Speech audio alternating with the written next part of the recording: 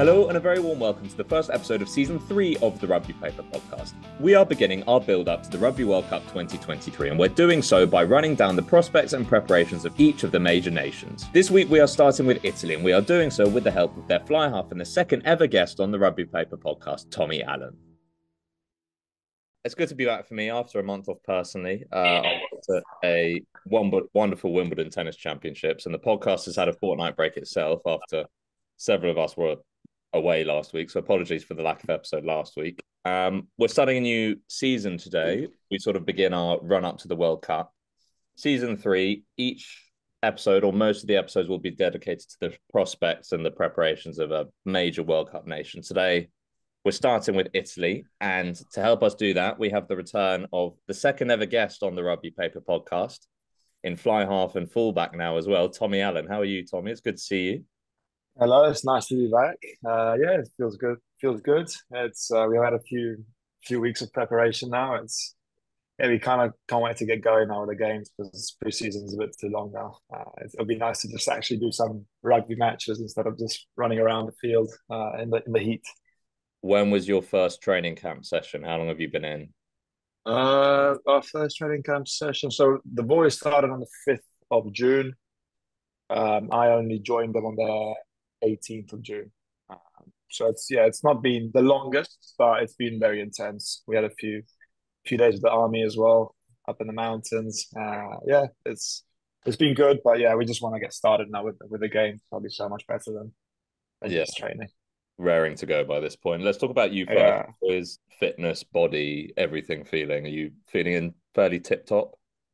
Yeah, I feel really good actually. I had 6 weeks off after the end of the season. Unfortunately, didn't make the playoffs, but it gave me an extra couple of weeks of holiday, which I needed since I've had a full on 2 seasons now. So it was nice to give the body a bit of a rest. I came back in pre-season like I felt a couple of years younger. I'm not getting any younger, but I felt a lot younger when I got into pre-season. And now it's been going really well. I feel perfect. Gained a bit of muscle. Now I feel in top shape at the moment, honestly. What's brought about the size gain? Has that been just the change of gym program.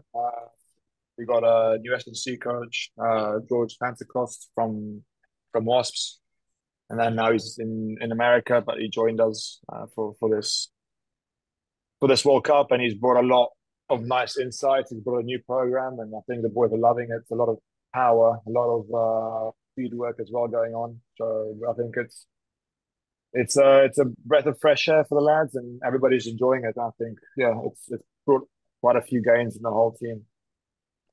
You've had a fairly good year. Obviously, you stayed away from Italy this time when we were calling you 18 months ago, or you'd taken a step back, came back in, etc. But injury and fitness wise, apart from you got slightly hit hard by Manu Tuolangi earlier this year, but other than that, you're fit, and Ollie Lawrence maybe mowed you slightly in the Six Nations as well. But other than that, you're fairly okay. Yeah, the Ollie one was I was hoping for some support from my teammates. Honestly, I tackled him like 5-6 times before that. Yeah, I know. That's the one people remember, right? Something's wrong with your support if that's the case. I've been injury free. The season before was a lot tougher. Had a shoulder injury and a concussion and stuff. So it was a lot nicer to get a run of games, especially with Quins, and then I had a run of games in Italy as well. I felt like I played well in this whole season. So I think individually I feel in a good place at the moment, leading up to the World Cup. Yeah, I think that's been very, very noticeable. Obviously, we've known for a while now that you were saying goodbye to Quins at the end of this season. I think it was December. You may have known earlier, obviously, that you're going back to Perpignan. How did you feel? Was that a personal decision? Can you talk about it a little bit? How are you feeling about closing the Quins chapter and reopening the Perpignan chapter? Yeah, obviously I owe a lot to Quins. They took me in when it was quite a tough period for me personally. They gave me a new love for rugby when I came in. was a new environment, new coaches, new players, and I absolutely loved it. Yeah, it was awesome. It's been good. 2 years with them, but I felt like I wanted to go back into French rugby. I wanted to start more matches as well. Obviously, having Marcus in front of me, it's always going to be tough. I always push myself, always pushed him, but he's also a great player, and yeah, fair enough that he starts all the games because he's a he's a superstar. So I wanted to go back as well just to start the important games. I wanted to play more regularly, and I felt really good in Perpignan, the lifestyle choice as well with my family and playing in the south of France. I think, yeah, there's not much better than that, honestly. And then the team that they've recruited for next season looks like a very, very, very good team. So I think we can do something interesting in the next season. We'll make a few shocks, in my opinion. Tommy, do you still see yourself as a fly half, as a 10? Yeah. I'm a You very much. So you were just filling in at 15, were you, on occasion last season? Yeah, I can play there. I've got the. It doesn't change too much the way we play in Italy, especially. It doesn't change too much if you're 10 or 15. But yeah, I'm a fly half. I don't know. If I have to play 15, I'll play, but it's not really my preferred position.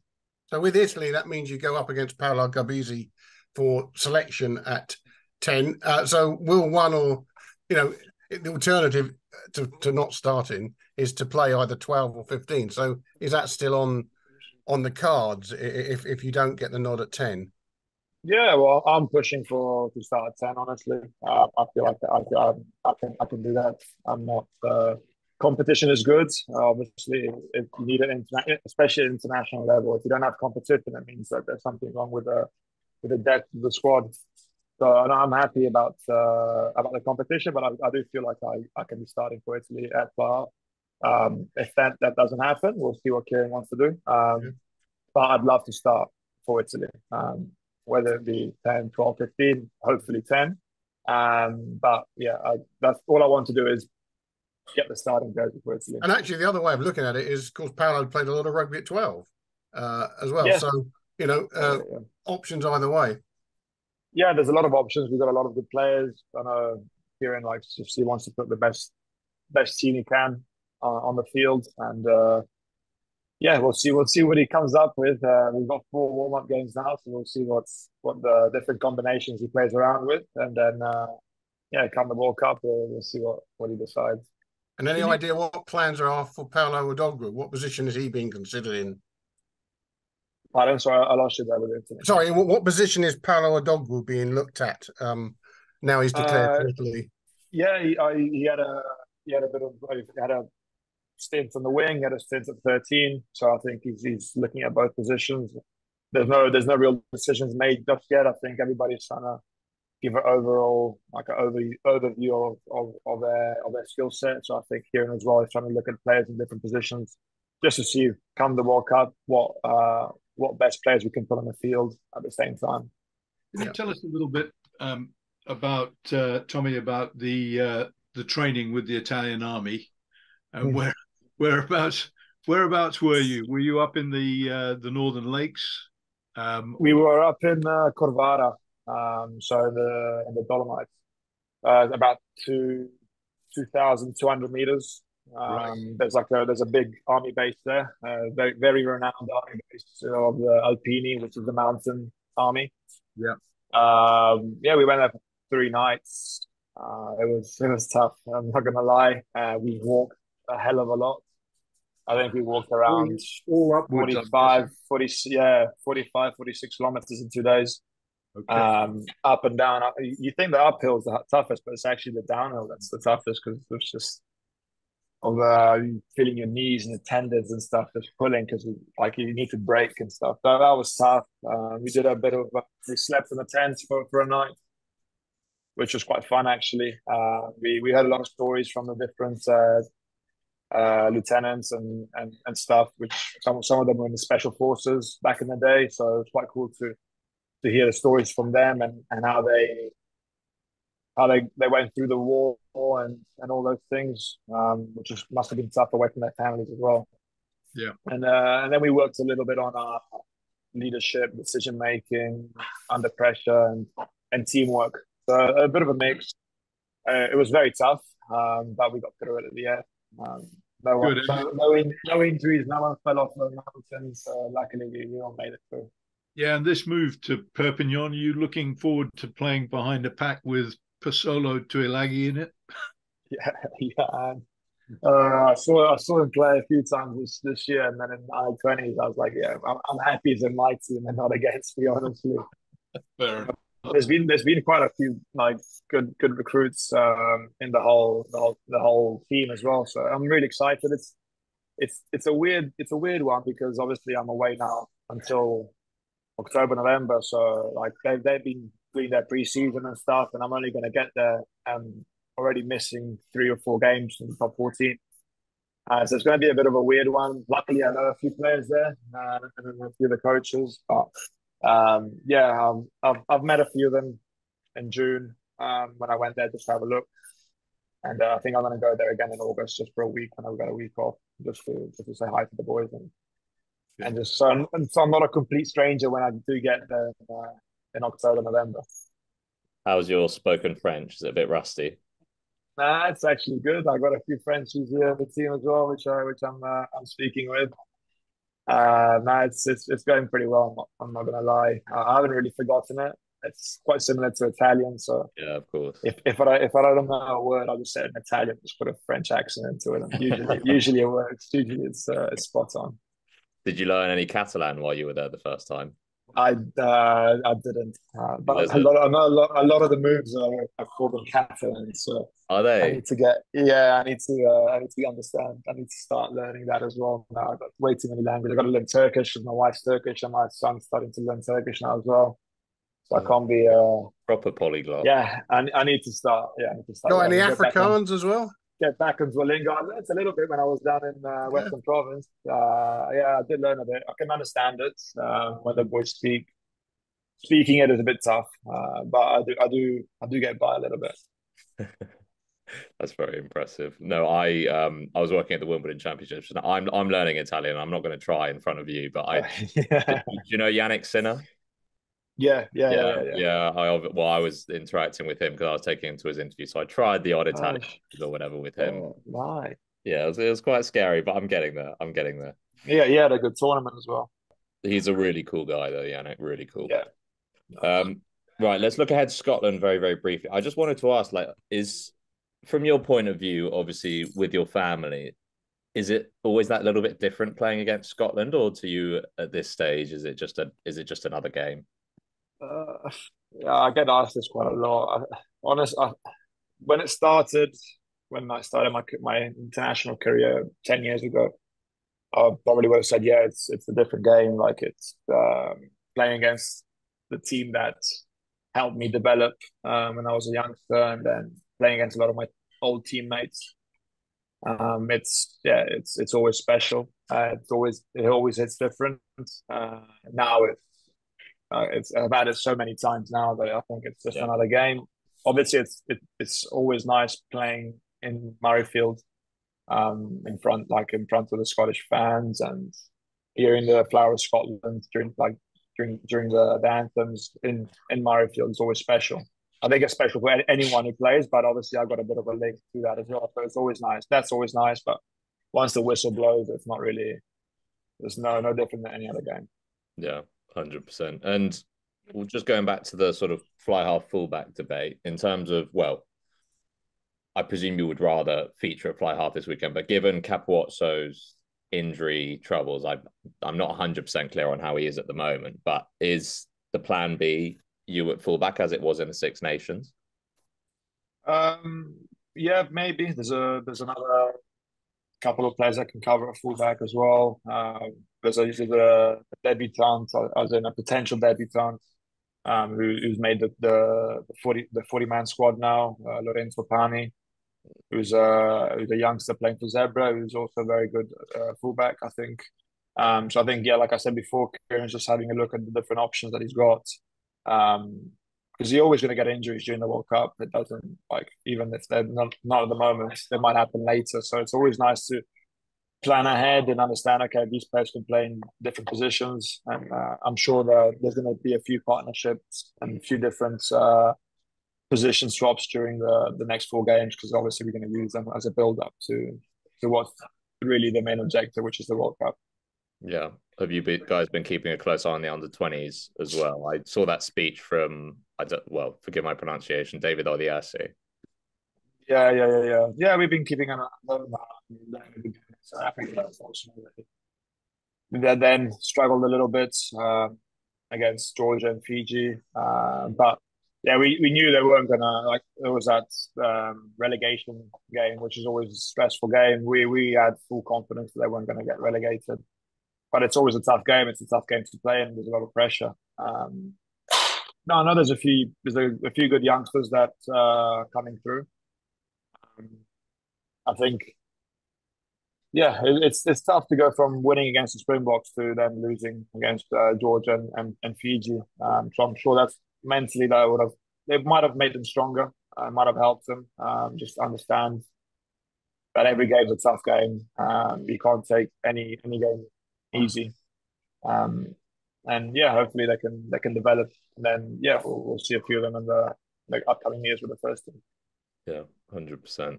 Can I ask about the draw, the group? Obviously, you've got New Zealand, who you haven't played since 2021, if I'm not mistaken. Yeah. You've got France, who you obviously ran very close in the Six Nations. How has that affected preparation, if at all? Obviously, it's not necessarily the kindest group to have. Yeah, of course it's not, but none of the groups are easy. Look at Scotland's group as well. It's a very tough group. Yeah, we focus our first. Well, we're going to focus on these warm-up games, but our first 2 matches are equally as important. We've got start off with Namibia and then Uruguay. So that's our main target at the moment, is just to finish those 2 games off. Gotta get some good results in that, and then build some momentum, obviously. Then leading up to the second 2 games, which are New Zealand and France. I think France is the last game. I know France and New Zealand play each other first in the World Cup, so that'll change a lot as well. A lot of perspectives, a lot of extra pressure for who loses, I guess. And we drew to New Zealand in the World Cup last 4 years ago, so anything can happen. But yeah, no, we ran France close in the Six Nations. We are probably unlucky not to get the win there. So we know we can France up against the best teams. I feel like France is probably one of the best teams in the world, if not the best. So yeah, we're confident. We're quietly confident. We just need to get these first few games out the way first, and then we can focus on those ones. But yeah, anything can happen in the World Cup. Hopefully, we can make a few upsets. It's quite a tricky one, though, isn't it, Tommy? Because one fantastic, one-off victory against either France or New Zealand, and you stand a very good chance. Except that you've got to assume that you've got to pile on the points in those first 2 matches, because there'll be 2 teams on 3 wins probably in that pool. So if you do choose to sort of use the squad and put a squad team out, perhaps in one of those earlier matches, you've still got to maximise the score, and you've got to go for a big win in both those matches. Yeah, 100%. I think that's why we said we're going to focus on the first 2 games. That's the first block of our World Cup. That's our first block, and luckily now there's no 5-day turnarounds anymore in the World Cup. We have a 7-day turnaround, so we can field our strongest team. Well, that depends on what Cain wants to do, obviously, but we can field our best team up against both Namibia and Uruguay. You don't have to rotate as much, because you do get those 7 days, sometimes 8 days of rest to prepare for the next game. So yeah, it's gonna be tough, obviously, being together for so long, and the match is not going to get any easier. So yeah, we'll see what happens. We'll see what Cain wants to do. But yeah, that's our first 2 games are probably the most important 2 games of the World Cup at the start. Yeah. Do you prefer it this way around? I think the order is New Zealand and then France, isn't it? Yeah. You prefer it that way around, with those being your last two games instead of, for example, your first two games in the group stage? Yeah, I think that will suit us. Give us a bit of confidence. Obviously, if you do beat Namibia and Uruguay and play some good, convincing rugby, then it will give us more confidence to then come up against New Zealand and France. We had the same in the previous World Cup. We had Namibia and then Canada. Then we went up against the Springboks, which we did play well for 45 minutes. Then we got the red card, and it kind of just blew everything out of proportion. But I prefer it that way. So you can kind of build up into those New Zealand and French games. But as I said, like, we're not taking the other games any lightly at all. We ran close against Uruguay 2 years ago in Italy. So, and they beat Fiji in the last World Cup. So we know they're not going to be an easy team. They're going to be tough. They're going to be up for it. You got to think, like, Namibia and Uruguay, they're going to target us as the upset game. So they're going to put everything they can against us. So it's gonna be tough. We're not used to being the favourites either in those games. We haven't had that for many times. So it just depends on how the boys react to that as well. It'll be a different challenge. Yeah, that's very interesting. Does this also mean that, well, from the New Zealand perspective, you're keeping an extra, slightly closer eye on the Rugby Championship? I don't know if you have managed to watch it all, and what have you made about? Well, they seem to be peaking at the right time at the moment. They look sharp. I'm not gonna lie, they look very sharp. They're rotating their team a lot as well. Oh yeah. But they're looking good. They're looking slick. The backs are looking really explosive. Yeah, it'll be interesting. Maybe they've peaked too early. We never know.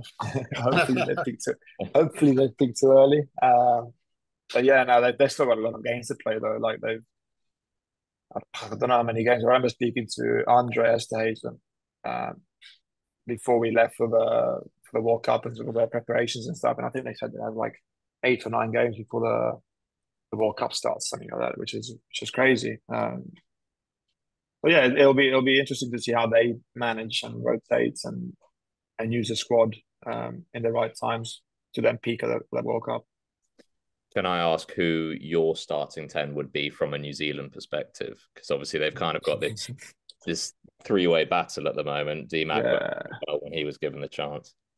Yeah, he's sharp. He's good. I think I don't know. I'd play all three of them, to be honest. Find a way. Find a way to play all three because they're so good. I think Richie Mo'unga has been playing really well. Super Rugby as well, and he's probably the one that can play just at fly half, whereas you get Bowden who can play at 10 and 15. Yeah, it's a tough one. Honestly, I wouldn't want to be in the New Zealand coach's shoes. You'd probably play with Mo'unga at 10 and Bowden Barrett at 15. Yeah. And then Nick Hensey's there as well. So it's such a tough one because he's been playing so well too. But I think that's probably what they would do, and I would do the same. We'll talk about Bledisloe later, but it'll be interesting to see who they go with because I think they've gone with 2 different 10-15 combinations so far. So it'll be interesting to see if they go McKenzie and Mo'unga now. But we'll get to that in a little bit. I just want to cast your eye back to the Australia game in November, which you're obviously a massive part of. Is that your best memory in an Italy shirt? Close to, probably one. It has to be top 3 moments. Yeah, it was incredible. It was a great feeling. I think that stadium gives us a bit of luck. We beat South Africa there as well, beat Georgia there. We haven't lost the game in that stadium yet. I think we should move the Six Nations to Florence. It might help us out.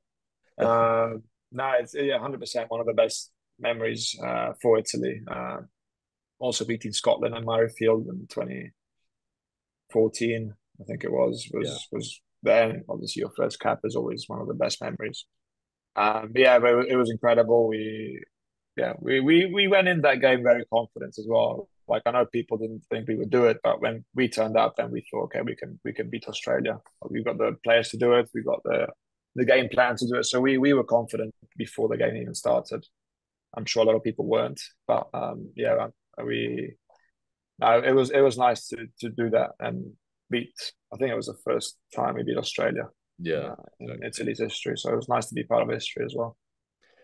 describe as well, because you spoke 18 months ago about the sort of when you were watching the Six Nations and you obviously weren't a part of it and how that was difficult, what it meant to all of a sudden be back at the forefront. And also people spoke this time 18 months ago of the Italian Revolution under Crowley, and I'd imagine you didn't feel quite as much a part of it watching on the sidelines, obviously, as you probably did then by November. So how did it feel to all of a sudden be, okay, this is me, this is now, this is us? Yeah, it was nice when I walked into camp the first time. I think it was in the summer. It felt like I never left really. Like I know the group was different, but everybody was really welcoming. The whole culture of the team was different. Everybody was on the same page. We all enjoyed ourselves. It was really good fun, and everybody was willing to learn. It was very player driven. Everything was player driven, so we got a lot of responsibilities and ownership on us, which I think made all these young players grow a lot more and a lot quicker. But yeah, what Kieran's done for Italian rugby has been massive. Started off a bit slow maybe with the November, but he was brave enough to just change the whole narrative and just throw away the old game plan and just bring a whole new thing, and we've embraced it, and we're playing to our strengths, not just playing to what rugby's supposed to be played like. We're playing to what we're good at, and it's so much fun. And yeah, he's done extremely well, and he been repaying with a good World Cup. How surprised were you that he didn't get offered the contract that he wanted, Tommaso? Yeah, it's a touchy subject. I was surprised he's done so well, but then it's sport, isn't it? It's a business. In the end of the day, like everybody changes clubs, everybody moves to different countries, different competitions. It's the same for coaches.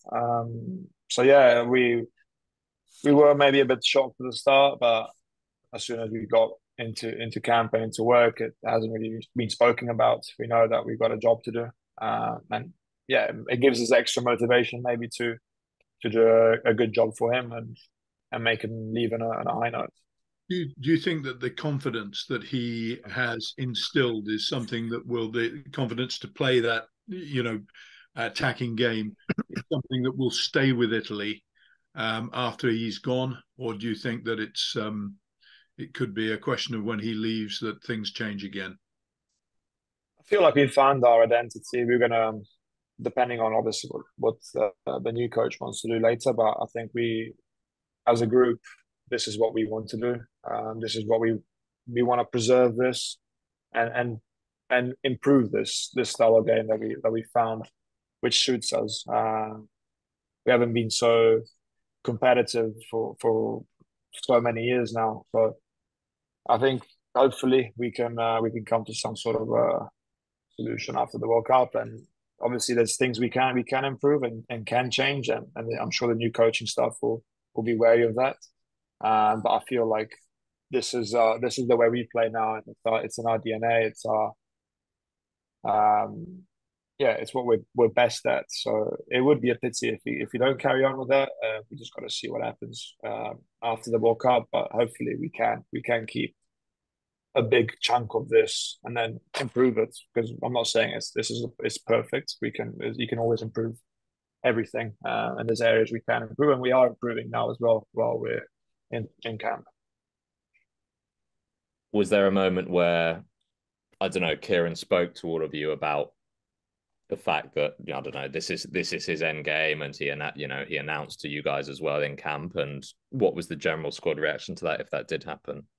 He did let us know earlier before it was announced.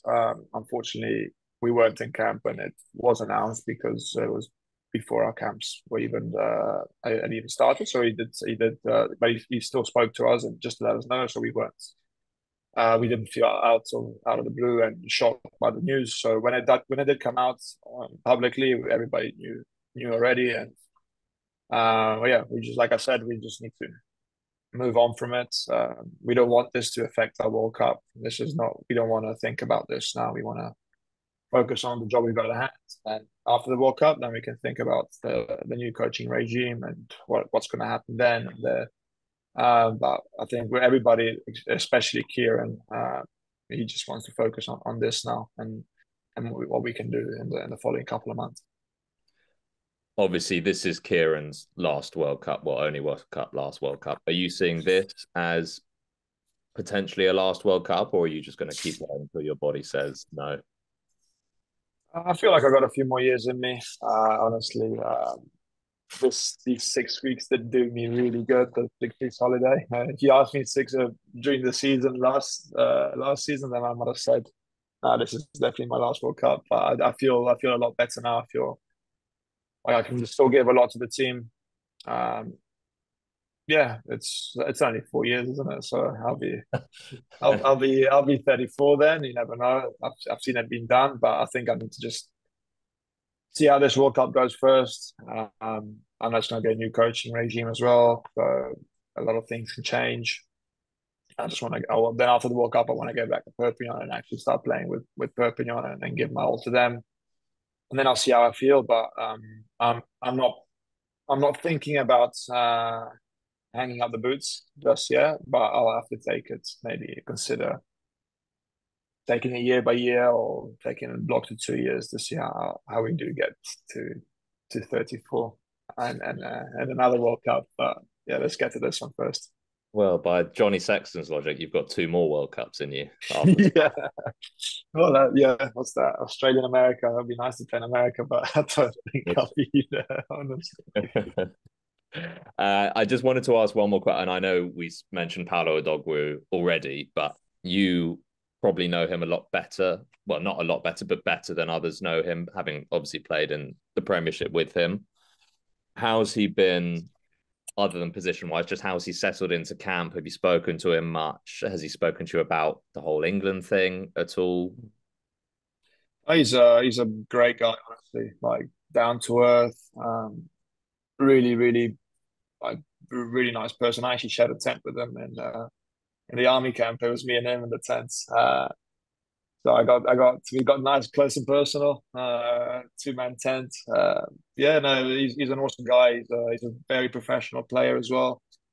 You can see he wants to get better. I haven't asked him about the England thing really. I just asked him a bit about Wasps and Stad and now and how he's finding settling in at Benetton as well now because he's moved there.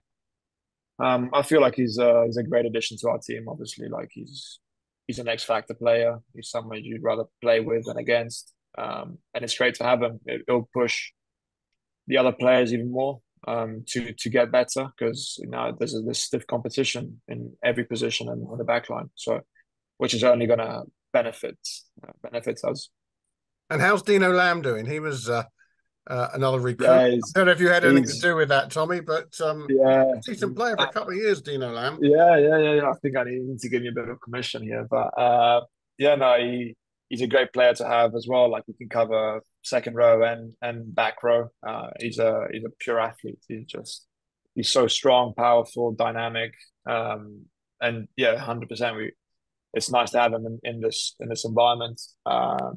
Quite funny in the army camp. He wasn't the best of moods because he didn't bring any hiking shoes. He had just a pair of plimsolls. And it was like, imagine a size 47 or whatever, size 14 plimsolls, just going up mountains, climbing up rocks. So he's struggling a little bit there. And I told him, don't worry, mate, this is not what we're going to do every week. So just buckle down. And then once you get to game time, you can see actually how fun it is. And I think he's been enjoying it. He's a great player, like I said, to have. And yeah, I think he can also line out calls, so it's nice to have him as an extra option, like jumping in the lineouts. Speaking of Quinn's players, I wanted to sort of ask about the England perspective of it as well. Queen's players have been actually a bit of a topic of discussion. Alex Donbrandt was one in the Six Nations because obviously he had his chance to fill the boots of, well, the 8 shirt effectively. Danny Care has obviously come back into the fold. I wanted to ask about those two actually. First of all, the general feeling from an English perspective was that Donbrandt didn't take his chance to the extent that he could have. And I wondered how he responded on a domestic level and within Queen's camp to that potentially scrutiny.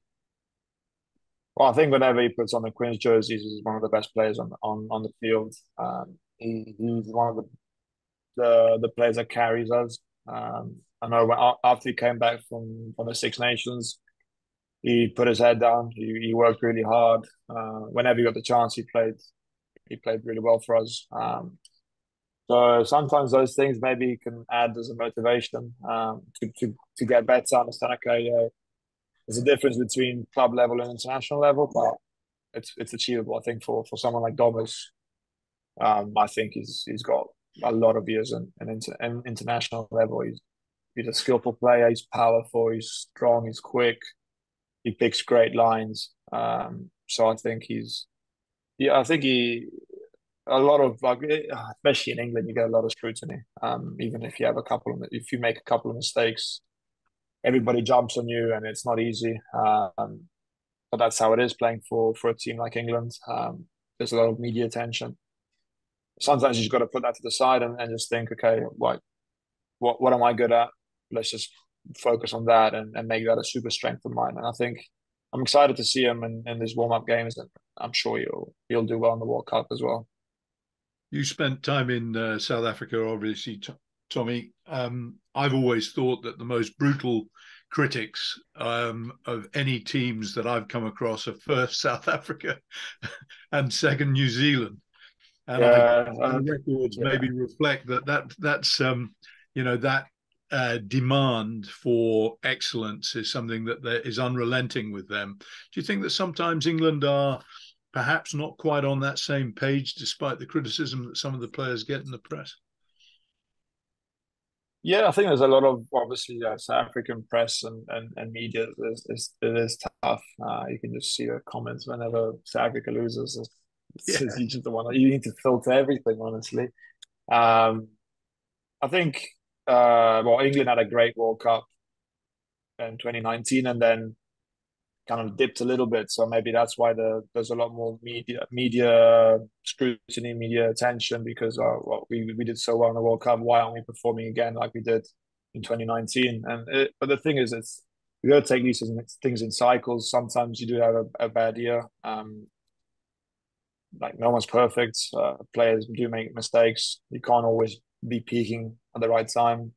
Just got to hopefully do it as much as possible. But I feel like England have the players, have the resources, have the coaching staff to do really well at every tournament. I think it's is it in England that there's the most players playing rugby in the whole world, that kind of thing. Like, we got, I'm not sure that it is anymore. Yeah. You have such a big pool of players to choose from. So you just got to hope, because obviously there's a lot of new players playing together. So in that needs to gel. Everybody comes from, there was 12, 13 Premiership clubs. Now there's 10 Premiership clubs. So everybody comes from different places. So you got to get that chemistry going and get those partnerships working as well. So I feel like they will have a good World Cup. They'll be ready to go. They've been training hard. I know they were in Verona 2 weeks ago in the heats training. I spoke to a few of the Quins boys saying, how the hell do you guys train in this weather? Did they get it right, or should they have been going high like high.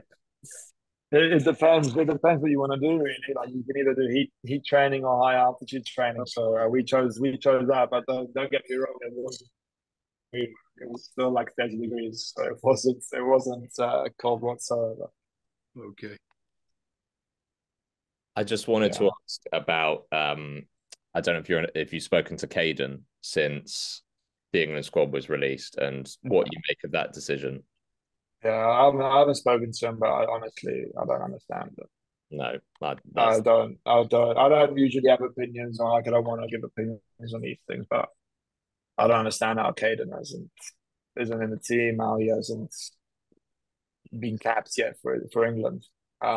He's been the out and out, well, Premiership top scorer, was it, for the last 2 years now. He's been our best player for the last 2 years at Quins.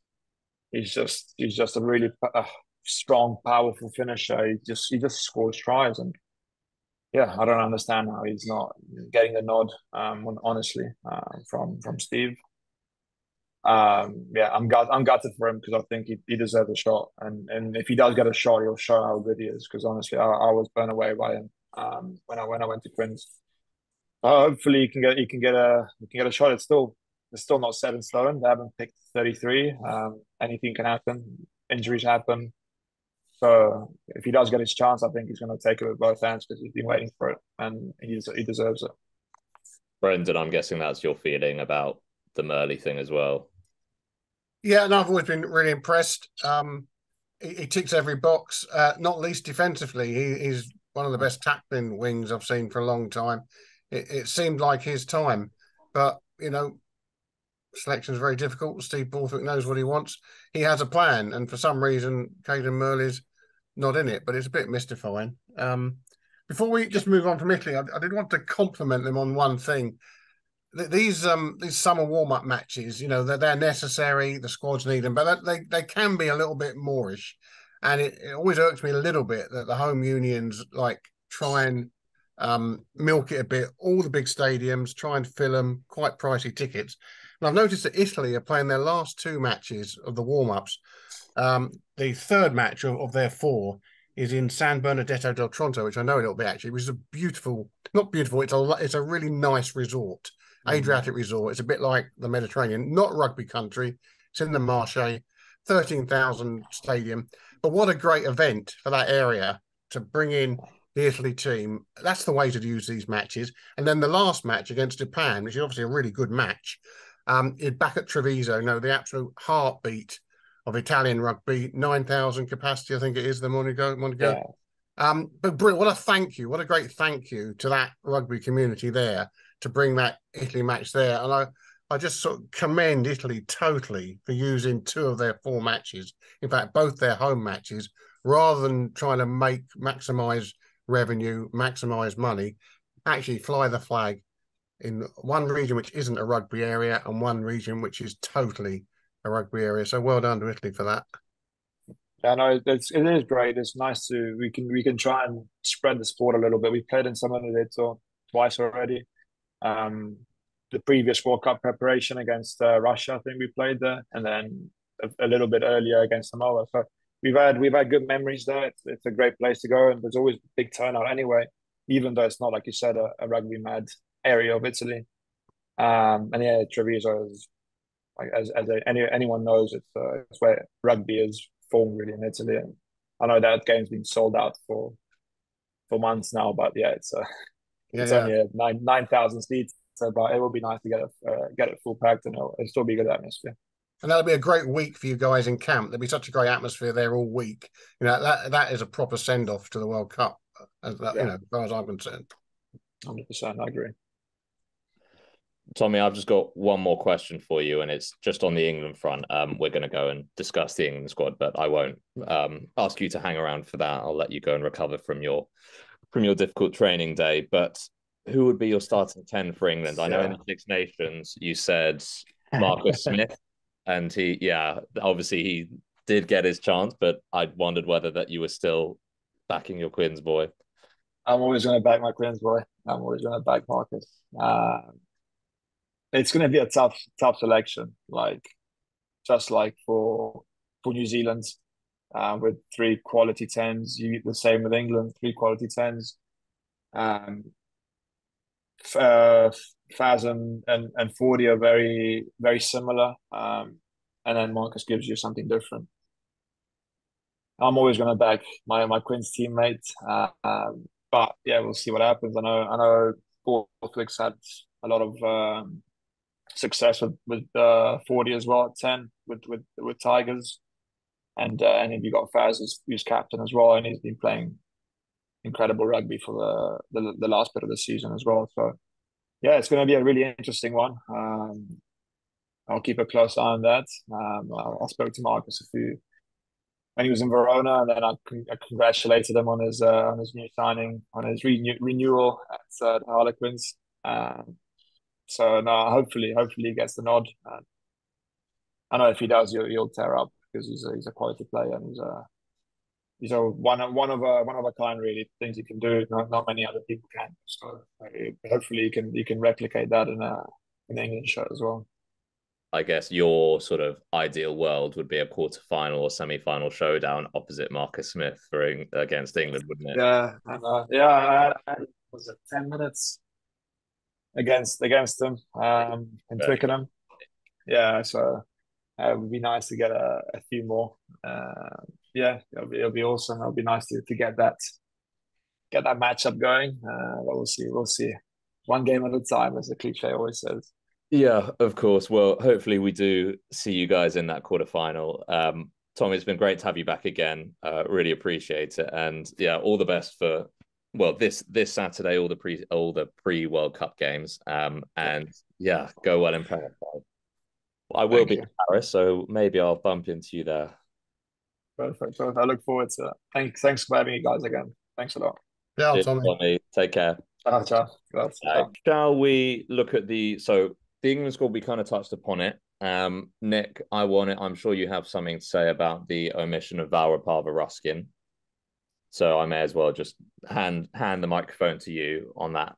Look, it's very difficult to gainsay what's going on in a 6-week, over a 6-week training camp. But it is interesting that Rapava-Ruskin managed to force his way in at long last, and was obviously included right the way through until a day or so ago. So it's surprising. The thing about him that impresses me is that he's not only a very, very sound scrummager, he is the best turnover forward, certainly front five turnover forward, that there is in England at the moment. So winning turnovers is a critical part of the modern game. And England have decided that he's, for some reason, not up to the mark. I would say that he's better at that than Joe Marler. Joe Marler is a very experienced and very good scrummager. But, Joe's been in and out of the England team. He said, he's talked about, looking Steve Borthwick in the eyes and sort of saying, wanting his definite stamp of approval that he wants him and that he's going to get a fair crack of the whip in selection. Well, Marler's got that. Some people would say that Joe's sort of blown hot and cold with England. There's 100,000 quid on the line at the World Cup. And, players are motivated by that. And I'm not just saying he would be the only one, but certainly players are motivated by that sort of windfall. Rapava-Ruskin looks as if he may miss out unless there are injuries. Bevan Rodd, I think, I've been critical of his scrummaging in particular, but I was very impressed with him in the latter part of the season in Sale's run to the final. He's a very good rugby player. He's also wins turnovers. He's not as prolific in that regard as Rapava-Ruskin, but he's quite dynamic on the ball. So it's a fierce competition there. I just wish there was that sort of competition on the tight head side of the scrum, which looks pretty ordinary. It's been a confusing England squad, hasn't it? Because, we were just saying off air that it's been cut down so many times that we're kind of just waiting for the 33 and it still hasn't come. Brendan, is this saying for you then that the sort of omissions of, Merlin, Rapava-Ruskin in particular, because that was very recent, but also Alex Mitchell and Zach Mercer, for example, which we haven't spoken about, are not necessarily nails in coffins? It's very difficult to tell. I mean, the process, I think, is part of the process of making camp really competitive. There's this drip of players being cut, and you can imagine it can all be a bit edgy in training when it's like that, and that's probably what Borthwick wants. Having said that, I refuse to believe that Zach Mercer really can't be part of that England squad. So a bit of me thinks that perhaps there will be a surprise recall, when you get to the 33, perhaps, when it really comes to that crunch moment when they sit down for the big selection meeting. And I think perhaps one or two names like Zach Mercer might come back into it. I'd also really quite like to see Ben Spencer looked at again at scrum half. And it is odd that Bevan Rodd seems to have gone out and come back in. Bren, I think I just don't see. I mean, I think that the whole process loses credibility if that actually happens. Particularly with Mercer and Spencer, who were dropped so early in the proceedings, to bring them back now would just be, it would be extraordinary. Oh, I'm not saying there'll be anything logical about that, but I can see it happening. We're talking about selection. Well, there's only one. Selection. The only selection that matters is the right selection, isn't it? Really, and we've seen players. Well, Ireland always have a couple of big injuries. For example, on the eve of the World Cup, you always get somebody brought into Ireland squads. So it could happen, but it has been it was such a big squad to start off with, and this sort of cleaving off of 2 or 3 players every week has been quite a painful process to watch. But then also the introduction of some players who've been resting because they're involved in domestic finals late May, early June. They're introduced after some players who they were contesting against for their position have been junked, have been dropped. So it's been pretty confusing, if I'm honest. But the proof of the pudding will be in the eating. If he selects a belting 33-man squad and they get to the final, this will all be a bit academic. Well, I guess that's always the sort of cliff edge that we walk. Yeah, punditry. But look, that's what we get paid for. I don't see anything at the moment. I mean, I wait to see what happens in these warm-up games. One thing that I am clear about is that the warm-up games are usually pretty ho-hum. It's before the Lord Mayor's show, and nobody really gives too much of a damn. There are one or two, if you look back in the past, there have been 1 or 2 selection conundrums. Now he's got the best part of 15 selection conundrums or 23 selection conundrums, because there is no real form for this team. They didn't click and hit the ground running in the Six Nations. One of the things that does, is important here is that Steve Borthwick has actually been around these players, or certainly the core of them, for a very long time. He had the 4 years going into the 2019 World Cup with Jones. So he knows the territory around quite a lot of these players. And it seems to me that his selection is becoming or is looking as if it might become increasingly conservative. And this fast, real quick fire game that he was aspiring to before the start of the Six Nations, that he may have rode back on that a bit. Because he perhaps recognises that he hasn't got the players to do it. I find the 2 aged scrum halves a head scratcher. I don't, we assume that it will be on the basis of what happened towards the end of the season. Although Owen Farrell did not have a great Six Nations, that his form for Saracens will put him in pole position at fly half. But so much about England depends on that hinge, on whether he manages to get a back row that could match what the Kamikaze kids did in 2019. He's certainly got a number of very, very good players. Does Tom Pearson sort of light up the stage? Does Jack Willis really put his stamp on the team? What is going to happen at number 8? The whole thing is in a state of total flux. Was that flux? Flux, yeah. But take scrum half, for example. Now, so you've got 2 oldies in Youngs and Danny Kerr in. So that's 2 of the 3 scrum halves. Say, and we don't wish it for 1 minute, say one of those gets an injury which prevents them going for the World Cup. which way do you go then? Are they in the squad because they're old heads, experienced heads, and do you therefore bring in somebody like Spencer? Or is the next on the taxi rank, is that Alex Mitchell, who is an entirely different player in many ways? So I don't see the logic of the two being in the squad in the first place, and I struggle to see what will happen if one of them gets injured. Yeah, I'm with you there. It is, it is a huge bank of experience, but I don't think that either of them had great seasons this last season. And when you look at the best scrum halves in the world, when you look at a guy like Dupont and the way, I mean, he is exceptional.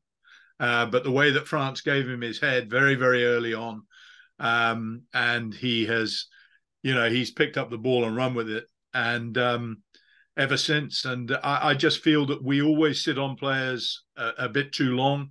Spencer hasn't been sat on, I suppose he's been squashed more than sat on. He's never really had a chance, apart from being jetted in for, the final of the 2019 World Cup. To be honest, he got jetted in again for another 5 minutes. Yeah, I mean, it's English rugby's failings, its conundrums, just there in selection all the time. And Borthwick's real challenge is to identify a team actually now. Forget about the opening game against Wales. He should know now what his starting 23 is. It's very, very important in many ways that he does, because the time for experimentation really in many ways is through. He should go in knowing what his best 23 is, and really, apart from a tweak here and there throughout the 4 games coming up, maybe he can take a punt against Fiji, but certainly the doubleheader against Wales and against Ireland, he really needs to know what he's trying to achieve. And England need to go out and achieve it before the World Cup starts. Get ahead of steam. It's interesting. You take someone like Henry Arundel, who I think Borthwick is on board with. I think he thinks he's a major talent. I've seen a couple of very glowing mentions in the last 6 weeks. But he hasn't had a lot of rugby. He hasn't had a lot of test rugby. No. He's one of those ones who really needs at least 2, if not 3 starts of these 4 warm-up matches. He needs ball in hand. He needs lots of he needs to work things out defensively. He needs to score a couple of tries. He needs to get his try-scoring mojo. So this is a big series of matches for somebody like him. Pearson as well. If he's convinced by Tom Pearson, and I think Tom Pearson's a great player, slightly different dynamic to the England back row. He is an out-and-out carrier. So England would have to incorporate that out-and-out carrier in the back row. But he needs 2 or 3 starts. If that is the way that England are going to go, and they want him in their starting 15, you can't just start him from scratch in the World Cup.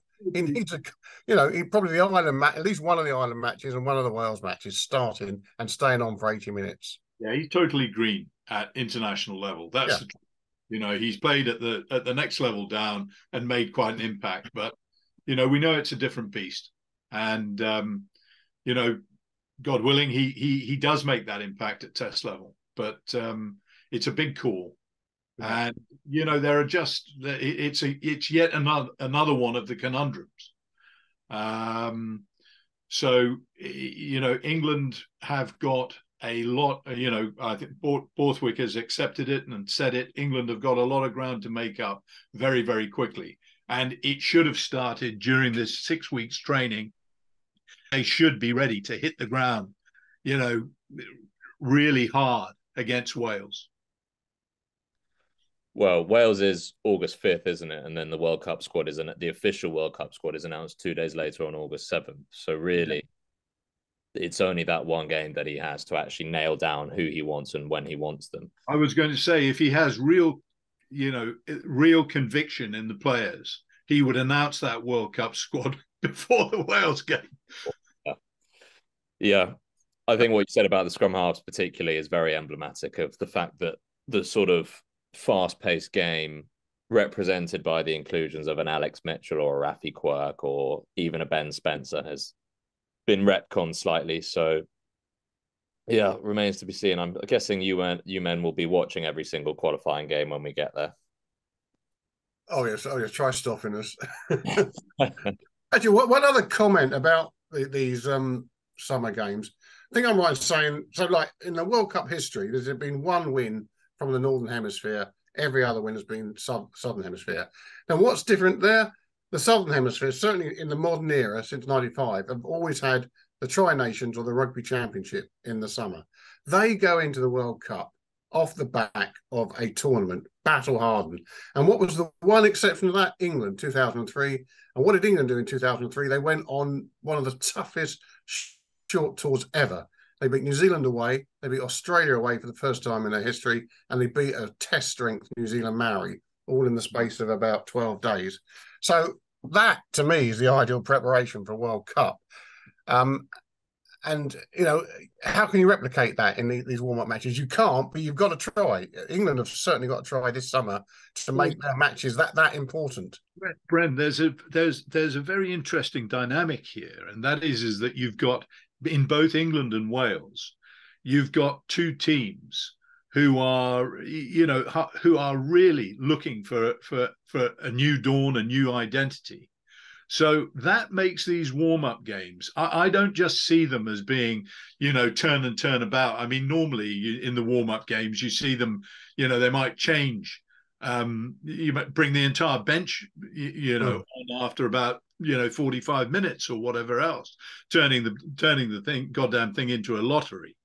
So I don't quite see that this time round. I mean, I think that these games really matter. I think you're right. I think England have got to make them matter, and they do matter. I think the England warm-up. I think Wales have to as well. That's that'd be worth watching. That double header, definitely.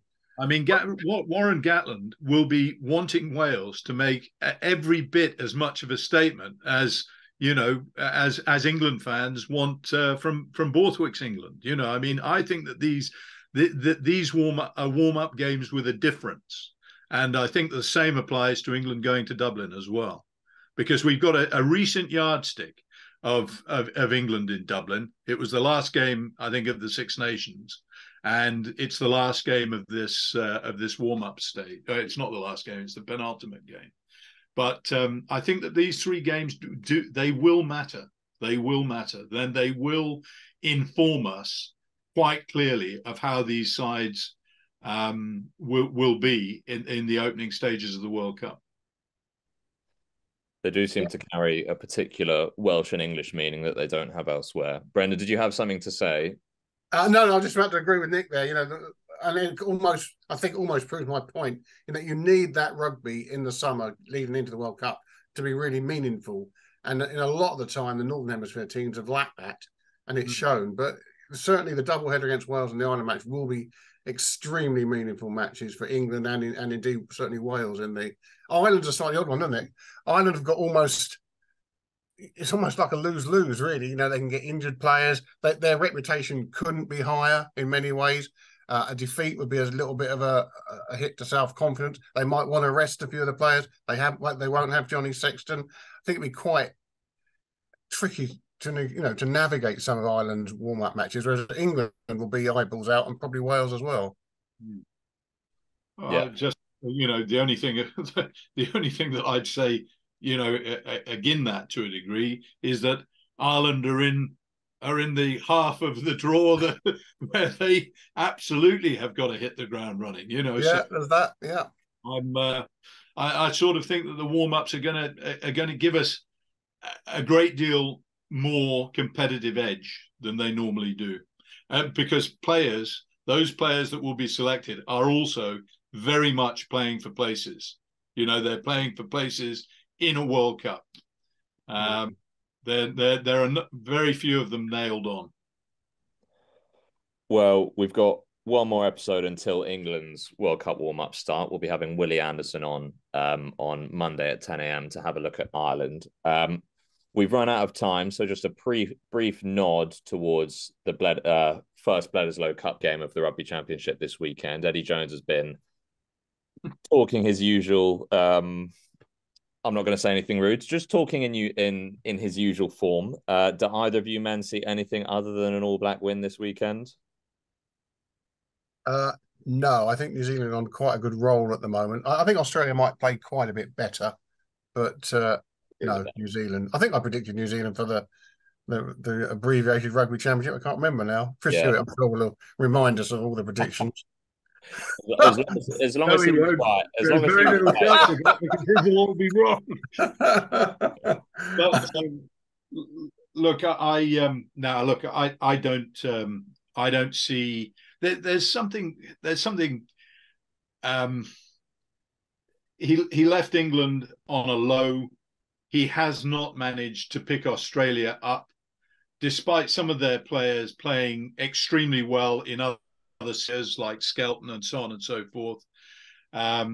It's in Sydney and it's a huge game. And I agree with Brent. Australia, I'd be surprised if Australia do not raise their game significantly.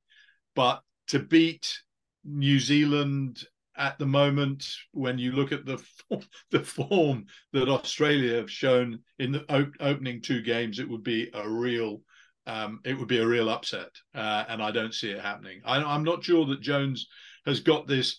He with England when he first came in, he had this real sort of groundswell players who really wanted to win something. I don't get the feeling that he's got this Australian team, at a high peak. Really, not yet. Anyway, no, maybe not at all. No, but that's his discourse, isn't it? Is that they haven't hit rock bottom yet, and they've got to hit rock bottom to be able to progress, or something like that. So he's obviously playing That's an interesting theory. Yeah, I know. Either they hit rock bottom and bounce back, or they sink.